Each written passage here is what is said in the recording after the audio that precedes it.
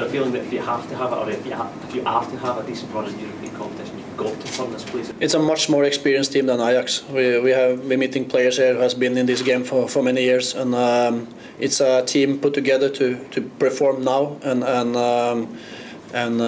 win things. So it's going to be a tough game, but here at Celtic Park we have good stats lately, and we know what we are capable to do, not only on my time but in before as well, that we have had good results here. We were down in the last game against Besiktas, so I think we have a good call of the team, and we know it's a lot of quality players there, and they're a good team when they're playing at the best.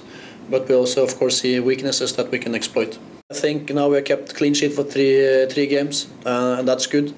We're working a lot in defense in training now to get that very solid, because you always need a good defense to be good offensive. You know, there's a lot of rumors in football and speculations.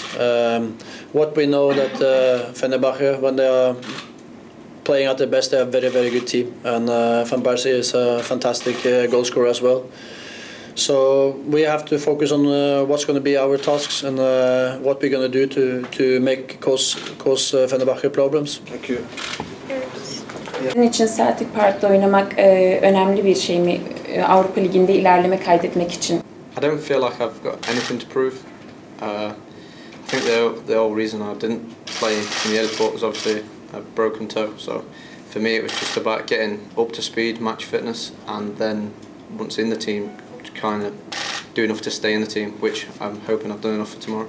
Yeah, they're world class.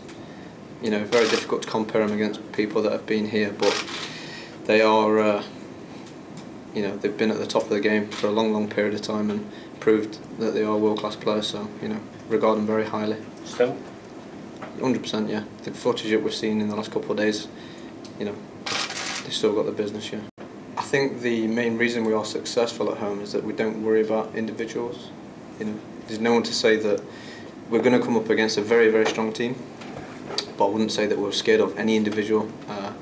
So our game plan is obviously to eliminate their best players, but nothing to worry about. We wasn't too far away from getting a really good result in Ajax, but you know, again, it shows you the difficulty of trying to pick up points away from home. So, yeah, big emphasis on ourselves tomorrow night.